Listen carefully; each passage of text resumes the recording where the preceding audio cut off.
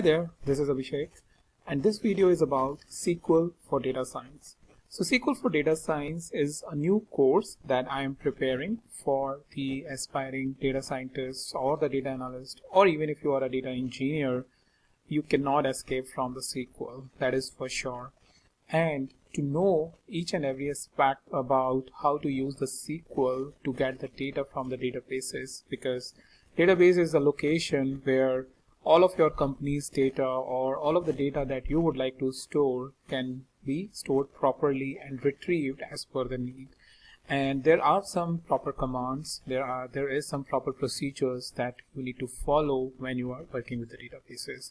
So if you are a complete beginner who have not done any task into the SQL or into the database management system, or if you are someone who wants to upgrade the skill set into the SQL for data science, then you can join this course. So what I'm basically asking you is the topics that you would like to learn. So there are a few of the topics that I have already listed, and they are, first of all, introduction of SQL and the database management system. Then there is installing SQLite. Then you have SQLite introduction, where we will have a quick intro about the SQLite, what is SQLite, and how it is getting used into the data science or other platforms, like it gets used into the mobile development for Android and iOS, because it is very lightweight, as the name suggests that it is a SQLite. So it's very useful and very versatile in nature. Then you have working with databases, like how you can import the database, how you can attach the database, how you can create the database, delete, and all that sort of operations. After that, working with tables. So you have operations like create, update, read, delete, which is CRUD operations, usually known into the world of SQL or SQL. These are the regular operations that you have to do on the table, where many times you have to create the table as per the needs of the business. You need to update the table because their business is constantly changing, and you need to know what are all the things or all the commands that you need to execute to update the table. Similarly, to read the data table, you have select command. So select command is something which you will use 90% of the time, and it's very simple yet very complex as well whenever situation becomes more and more complex. And finally, there is a delete, that sometimes you may even need to delete the data or delete the table. So we will look at all of those different scenarios over here about how we can do that. After that, we have something like joins, where I will show you how you can join the tables. So for example, within a company, not with a single table, you can go ahead and work with. There will always be multiple tables. So for example, there will be a table of employees, there will be a table of their salary details, their project details, their other ratings related details. So all of that information usually get stored into different tables if you are looking at the HR database. Similarly, there are like marketing teams or marketing databases, there is sales databases, there is a finance database, in which you will find hundreds of tables storing almost every information about where the company is operating. So this is something which is present in separate tables. So having an understanding of the joins is something very much required that you need to have. Afterwards, we will look at the date and time operations. So date and time operations, if you look at any data, it is either over a period of time or having some aspect of the time when that particular record was recorded. So for example, if you are looking at the sales database, information about when the sales has happened, whether in this quarter, last year, when, it's basically driven by dates. Similarly, transaction time, when did the transaction happen? So company is interested about what is that most preferable time on a website when customers are doing the transaction. So you will have to deal with the time data as well. So having a good understanding of the date and time will go in a long way to produce the analysis that your management likes. And then we will go ahead and look about the aggregation functions. Aggregation functions are something which we use a lot when we need to group the data or figure out a computation based on some sort of a calculation. So for example, you may want to figure it out that across the countries what is the sales that is going on.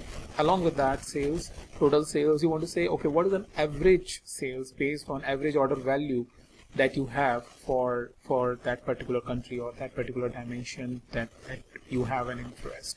So all of this is happening with the help of the aggregation function, along with a couple of other clauses like group by clause and all, which we will be discussing a lot when we will look at the examples, and that is what I have as part of the course.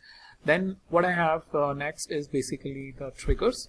Triggers are something which are events. So if you are already aware about triggers, you would be aware that these are the events which happen based on the event you are specifying. So for example, an event can be that on Monday a particular table should remove the entire data so that a new data can be inserted. So it's like an automatic operation where based on the particular date and time you are instructing a trigger that, hey, go ahead and execute this delete or truncate command, which is flushing out the data from the table, and then the table is ready to pick up the new data so that your analysis, your reports or your dashboards will showing you the fresh data.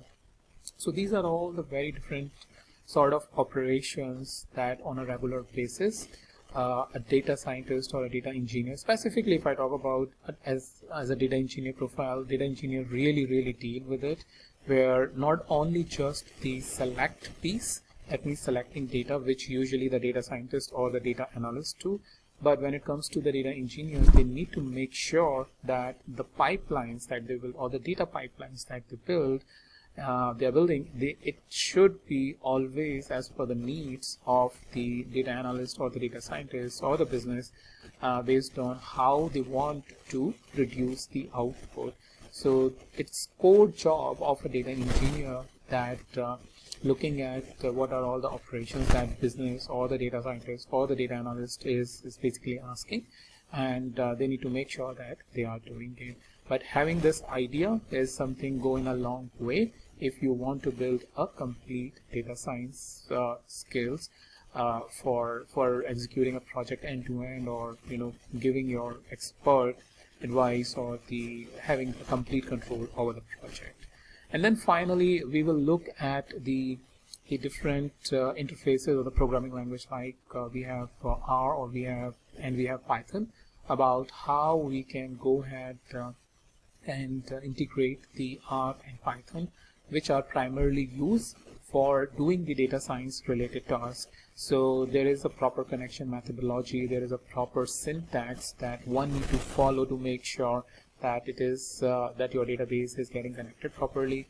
And not only it's the database connection for reading the data, but to perform other operations like inserting the data into the database based on certain event, or the data that you are pulling up from the data manipulation or data generation that you are doing based on your Python script or the R script. You may want to reinsert it. So we will look at those sort of operations so that you are fully aware about not only fetching the data, but also about inserting the data back into the SQLite. So this is a comprehensive course that I have chalked out, or these topics I have written. They are also present in the description. You can look at it. But what I'm specifically asking is, what is your opinion? What do you want to see in this course? Because this course is for you, and I thought, why not go ahead and straight away ask from you, what would you really like to learn apart from these topics into this course, so that you are getting the maximum output from this course. So please do mention into the comments what are the topics that you really like and have not seen into any other tutorial or any other course, and would like to see in this course, and I will make sure that I'm doing my best to include that with proper examples and exercises, and I hope you will find them very relevant for your learning. So that's about it. I look forward for your comments, and thank you for watching this video.